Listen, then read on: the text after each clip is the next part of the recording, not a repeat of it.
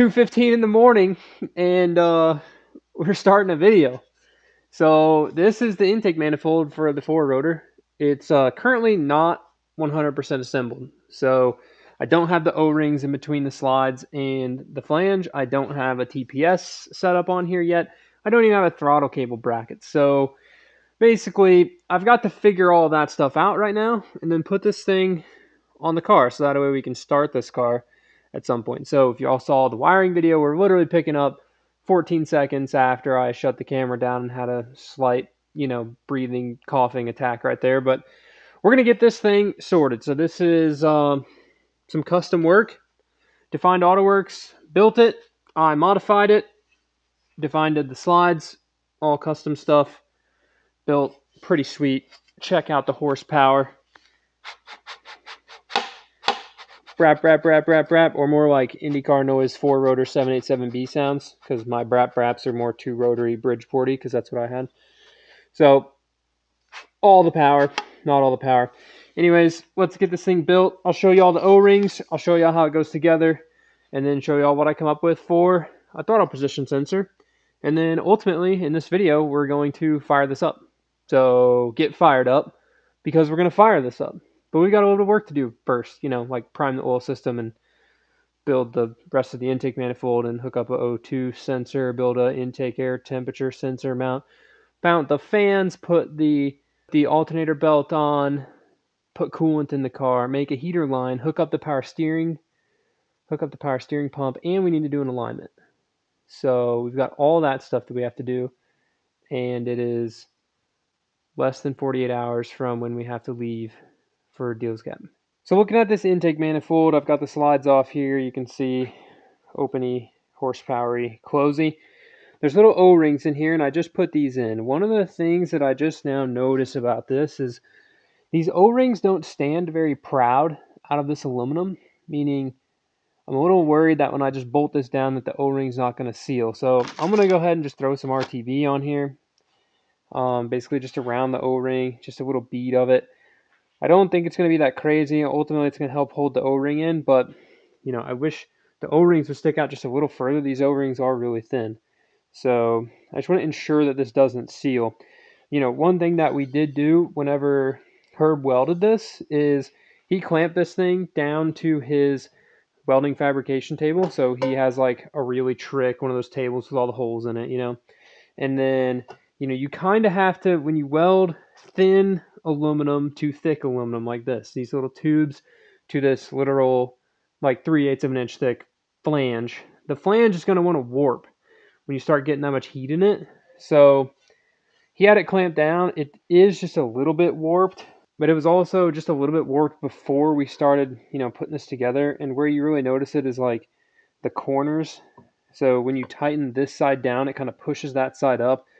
And ultimately, there's enough bolts in here that it should pull itself all the way tight. But I just hate tightening stuff into aluminum super tight, especially with a steel bolt. You're just going to blow the threads out, and then you're just down a whole other rabbit hole of things you didn't want to have to fix at 2 in the morning. So I'm going to go ahead and put a little bead of silicone around these so they don't leak, bolt this thing together, and then we can look at getting the TPS mounted to this deal and getting a throttle cable bracket set up.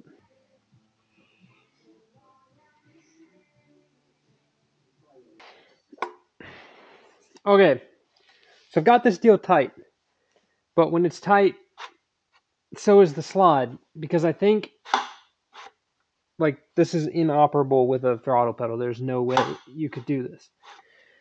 So I think like an inherent flaw of this is these giant plates of aluminum. I don't think that there's really going to be like a super good way to get this all not to be warped. So what I'm thinking, obviously the silicone, obviously the RTV and me tightening it down, not the best solution. Y'all probably won't be able to see it on camera, but when I hold this thing up to the light, like I have these bolts, I was using a C-clamp to clamp this together so I didn't blow the threads out of one of these 5mm bolts.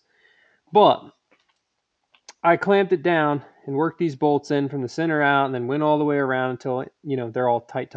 Tighter than I want them to be, honestly, for the size of the bolt. And it's still loose. So what I'm thinking I'm going to do, because there's still like Y'all can't see it, but I can see daylight through here. So I got to get some paper gasket, and I'm going to have to make a paper gasket for this. Because the paper, it's like a universal chromatic roll of gasket material, will allow for the two pieces of aluminum to be warped and not put a ton of unneeded stress in them. So that'll give me a bigger thickness to make up for the warpage. The thing that sucks, though, is that I don't have enough paper gasket material to make one that's this long, and there's really no way, I guess, I don't even have enough to make 4 individual ones for each thing, but there's really no way for me to like hold them all in here because there's no studs or anything, so it's kind of going to be a pain in the butt. So we're going to have O-ring, RTV, paper gasket, RTV sandwiched between all of this, because like I just can't. I mean, it takes, like, you're going to have to be, Thor or something, who's got heavy feet in the movies and stuff. I don't know. Come save me, Tom Cruise, because this thing is just, like, you're going to have to be a beast to get this thing to work right, and, it's just not going to jive. So, paper gasket it is, which, we're NA 4-rotor. Every Weber carburetor ever is mounted with a paper gasket. Some of them are O-rings, but a lot of my stuff was like the big, thick paper gaskets. So we will resume with paper gaskets. I went down to the parts store and I got some universal just gasket material. So this stuff's actually pretty thick. It's probably, there we go, 0.060 inches thick. This stuff here, which is 1/32 of an inch, but this is normally what I would usually use for like intake manifold gaskets when I don't have one in stock or whatever, right? For like a Turbo 2 or something, upper intake manifold.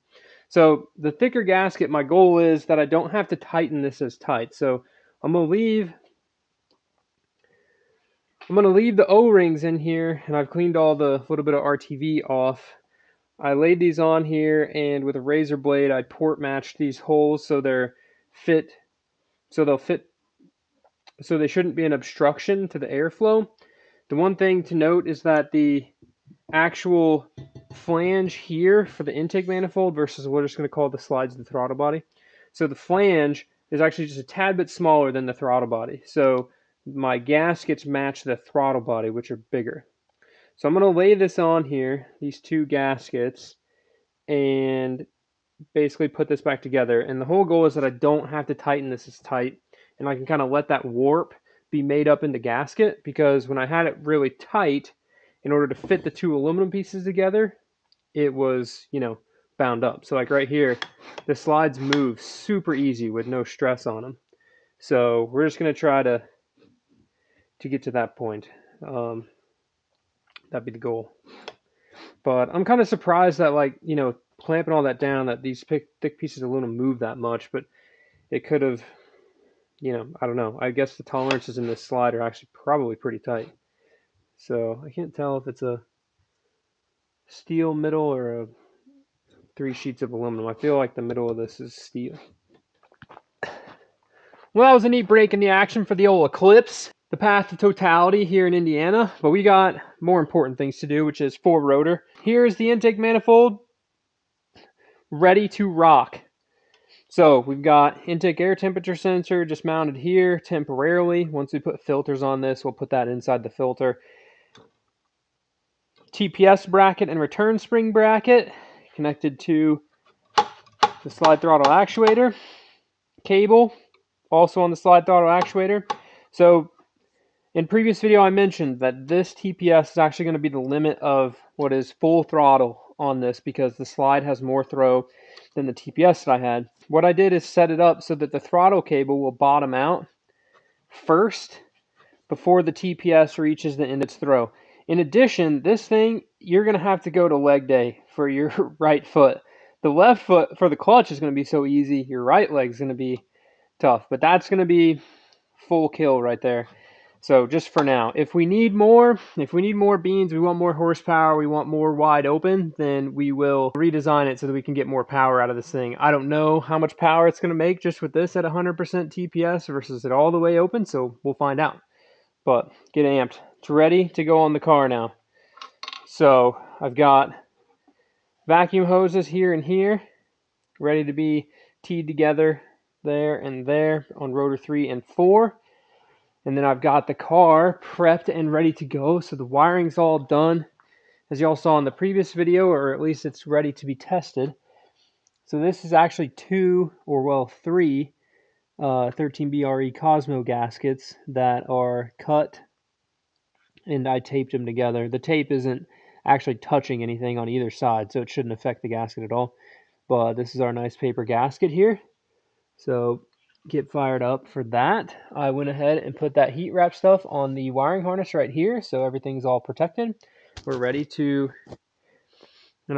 drop this deal on here.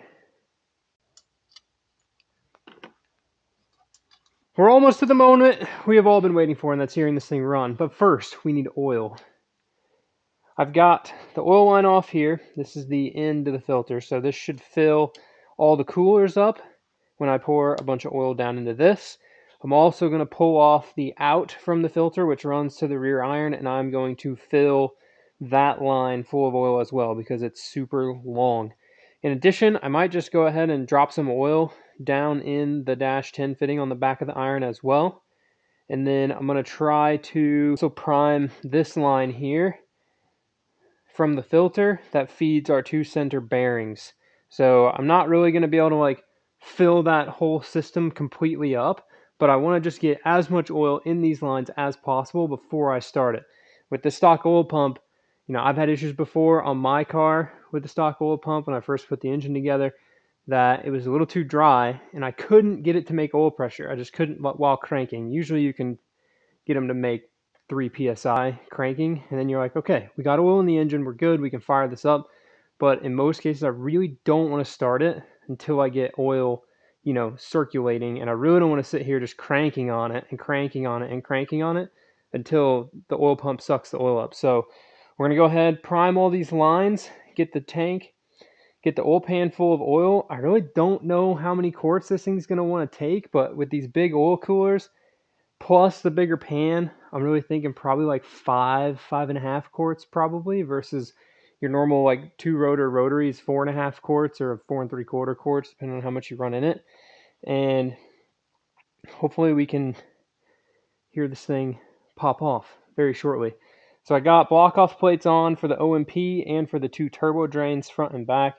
The engine should be completely sealed up. We've got a drain plug in there now, and literally it's ready to run, aside from this coolant hose right here, and then just setting up the accessories and putting water in it.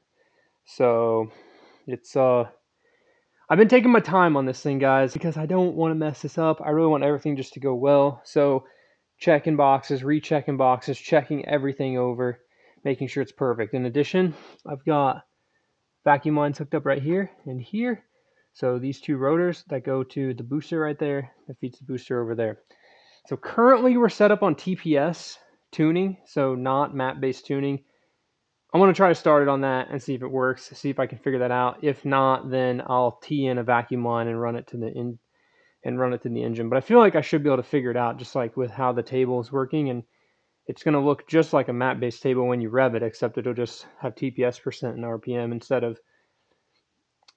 of map pressure and RPM. So we're in A. I think it should be good. The only stuff that's going to be just a little tricky, I guess, is just right when you stab the throttle, playing with the acceleration enrichment. So, but I can tune carburetors, so we can probably get this thing fired up. Attached to some clear tubing, attached to an adapter, attached to a thing, attached to my funnel, attached to an adapter, attached to another tube, attached to my funnel, and now I can turn it on and feed oil into the center bearing main feed areas. So it's overflowing, and I gotta not make a big mess. It's coming out the rear iron. That's why it's taking so much oil. Okay. Ooh. Well, I don't see a huge puddle on the ground yet, so I guess it's holding it. All right, It's time to finally try to start this thing. So we've got the entirety of the Tennessee Deals Gap drunks on the phone here. So everybody say hello to the YouTube video. Hello. You can see everybody on there. We have a whole audience. So we're going to crank this with the fuel pump off and then try to start it. So let's see how it sounds.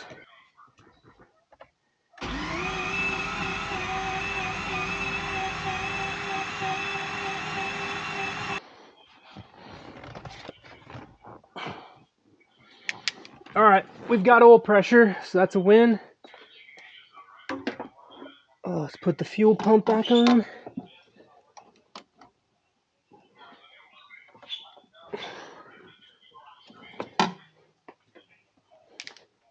Fuel pump's connected.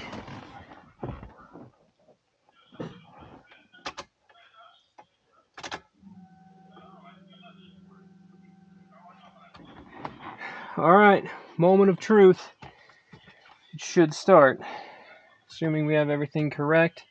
We had oil pressure. I'm just gonna hit the key and let it kind of fire and then shut it back off.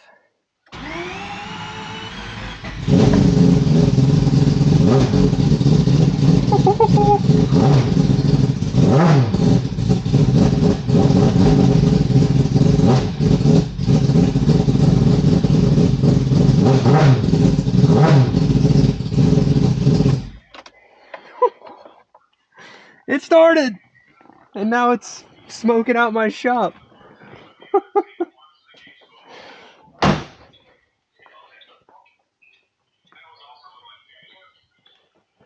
You guys aren't even excited over here. I couldn't hear you hooting and hollering. You couldn't hear it? Okay. Well, it started, just so you know. Alright guys, it's time to load this up. This video has been hectic because, well, I'm exhausted. I've been out in the shop till literally 4 in the morning, like 3 nights in a row. So, car's good. I've got to get a shorter alternator belt because where the alternator is tight right now, it actually hits the hood. So, I'm like maxed out on my adjustment, which you guys didn't see me make that bracket, but that bracket's basically two 12A alternator tensioners that I cut one apart and then cut another one apart, welded them together to make this, and it works literally perfectly. The offset was perfect, everything laid out nicely. But for now, everything seems to be working. I idled the car and ran the car, as you guys saw. Holding temperature, I've got a small water leak at one of the heater lines, so which we're going to address that when we get to Deals Gap. Just put an actual hose clamp on it versus one of the pinch compression clamps that it would have came with. And I think we should be good. But tape measure alignment by yours truly, and it's close enough that I think it's holding its oil, making good oil pressure, so it should drive on the trailer. Hopefully, might have to do some tuning. What do you think? This will be your second time or third time hearing it fire up. I have one question before this car moves. Are the lug nuts tight? No, they're not. Good call. Okay.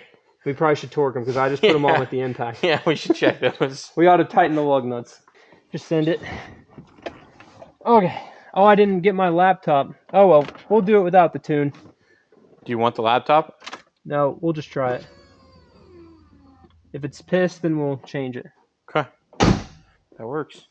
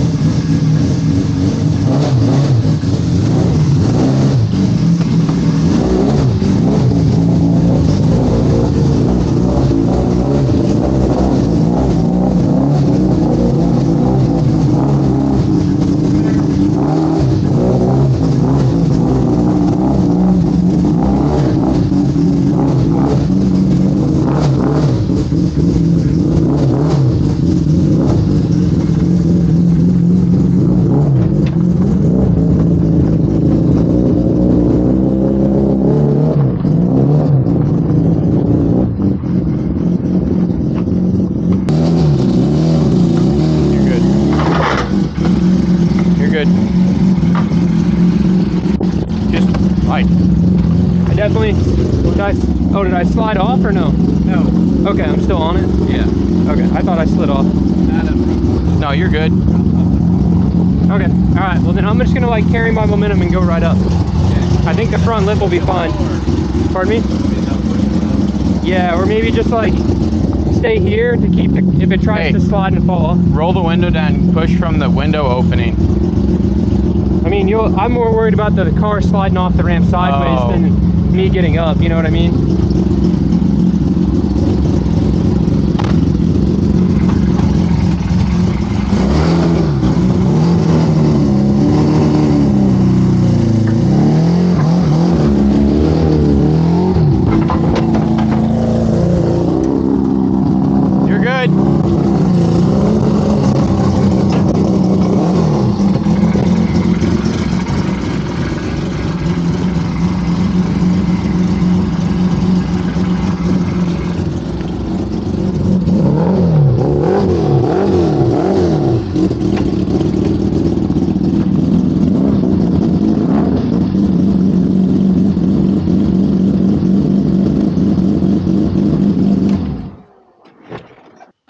Headlight covers are on and tight. What'd you think of my adjustment? My headlight cover adjustment. I didn't look at it. Oh, I think they're pretty good. I've not seen it with the hood shut. We got to loosen the alternator belt. Let me do that. The Rx7 should just right up here, so that's a big win. Wait, they look good. See this one? I'm pretty sure this side's always been like this. Yeah. But they screw here and here and here and here, so you can't go that way without like moving the whole thing. But honestly, it's not that bad. It's just when you like stand here and you see both of them, and you're like, that gap sucks. That just. But like this high. gap's perfect. It needs to go down. I wouldn't want to move the hood. Yeah. I'd have to move the headlight. Yeah. Dope. Whew. That's huge accomplishment right there. It drove itself on the trailer. All right, let's get the other one out. Rx7's turn.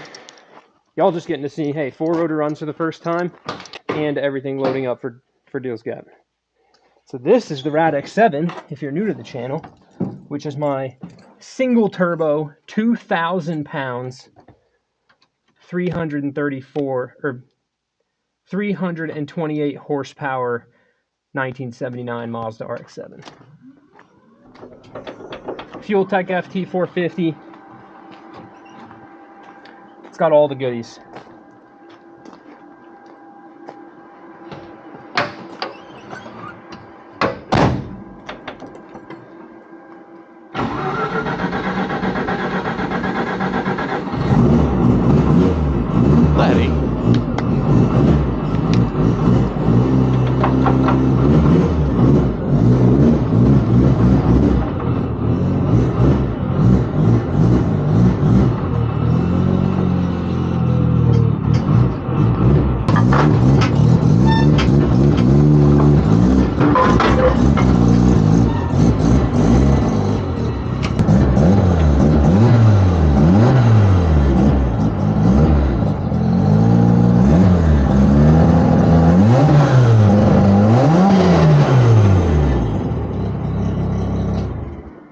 I'd say it's ready to shred. It's the most expensive trailer load you've had yet. Yeah. That's for sure. It should make it longer than it did last year. Yeah. Oh, yeah. I was trying to figure out what happened last year. I couldn't remember. Yeah. Sick. You can just, I don't need video of me strapping the car down, you know. These guys don't want to see the cars get strapped down. They want to see all of it. We're just going to call that the end of the video. I'm going to strap these down. We'll see you guys at Deals Gap. Keep it rad. Huge shout out to Calvin and Matt, though, for coming out and supervising me loading up these cars. I didn't do anything, so. Peace, guys. We'll see you at the Gap.